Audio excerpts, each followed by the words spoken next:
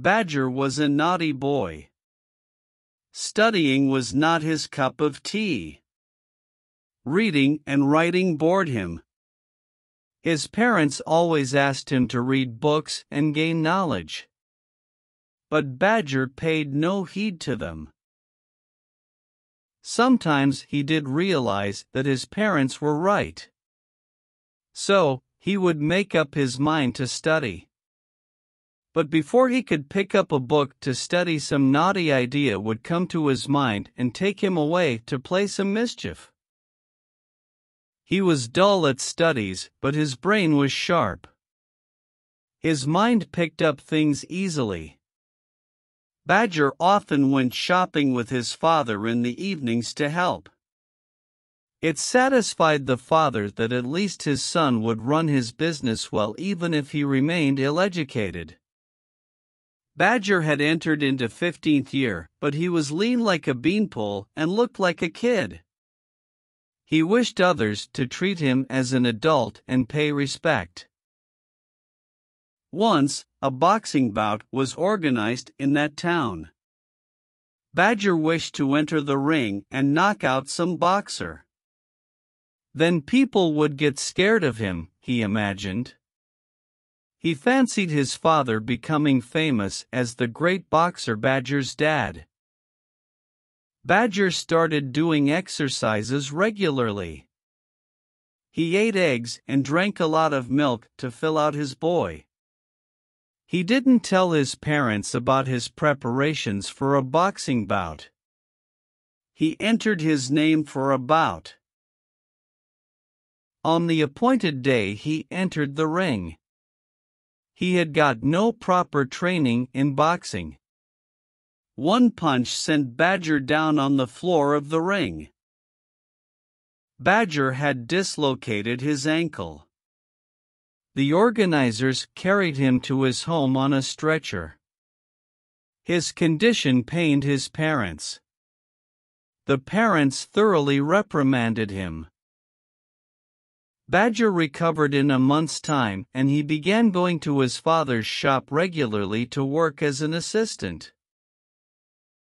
One day, his maternal uncle came to visit them from another town. He took Badger with him to his town for a few days. He liked the town and was enjoying his stay. One day, he went to the market and saw a gym. Inside the gym, he saw a muscular person hitting the punch bag.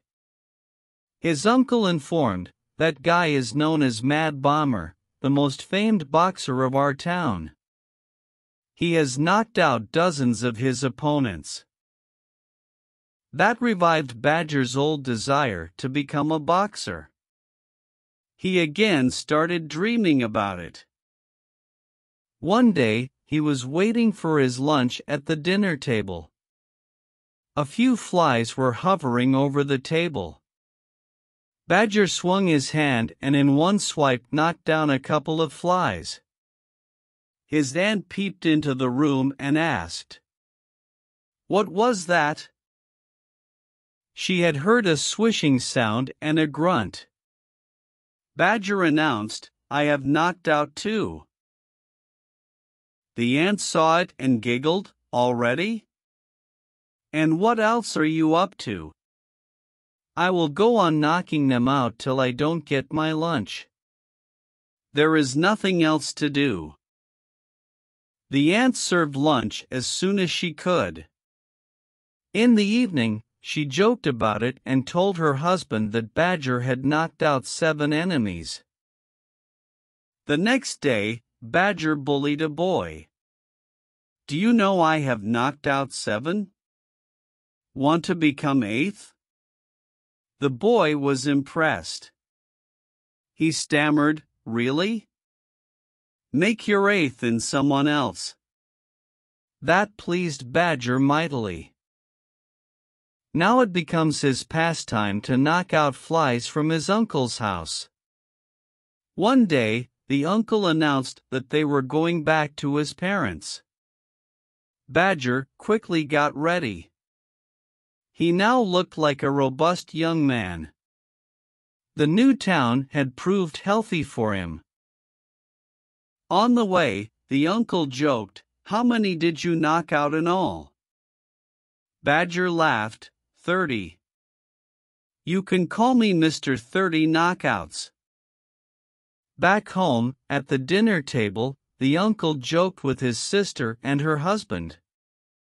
"Do you know their Badger knocked out 30? The parents of Badger looked at him in great surprise. The uncle said with a smile, "Ask Badger if you don't believe me." The father looked at his son with concern. "What's he saying, son?" Badger kept up his brave face and informed, "That's true. I have knocked out 30. Now I am Mr. 30 Knockouts." The parents looked really worried. So, the uncle told them the real story. They were very relieved. Somehow rumors spread that Badger had become Mr. 30 Knockouts. Badger himself made no effort to scotch the rumor. He was enjoying himself going around as 30 Knockouts. The people showed respect to him. Other young men were scared of him. Badger had now a muscular body. So, no one suspected it. Badger got so carried away that he hung a big board outside his father's shop, Mr. 30 Knockouts, to announce his presence. The father didn't object to it because it was proving good for his business. The people who owed him money promptly paid him back. Thus, Badger had become a great fighter without landing a punch. The people of the town also helped in giving air to the Badger's greatness. They felt pride in telling others that they belonged to the town where the great 30 Knockouts lived. The visitor to the town often went to the shop to shake hands with Badger. Badger was having a great time. Wherever he went, the people respectfully saluted him. Once robbers struck at a jewelry shop in the neighborhood of Badger's shop. The robbers had stormed in and they were filling their bags with all the jewelry items the shop had. Someone ran to Badger and informed, "Mr. 30 Knockouts, the jeweler Mr. Gotti's shop is being looted. He sent me to you asking for help, sir." 5 robbers they are. Badger felt a chill. It put him in a fix. He didn't even know how to hold a gun and he never had punched even a bag. If he did nothing, he would die of shame. He wore his boxing gloves and went as there was no other way. He had to try to bluff to protect his name. Outside the jeweler's shop, he gathered courage and shouted, "30 Knockouts have arrived. Who is in there? Come out and let me see." The robbers had heard of the deadly 30 Knockouts. They got frightened and ran off through the back door, leaving behind the bundled-up loot. They were happy to skip away alive from 30 Knockouts.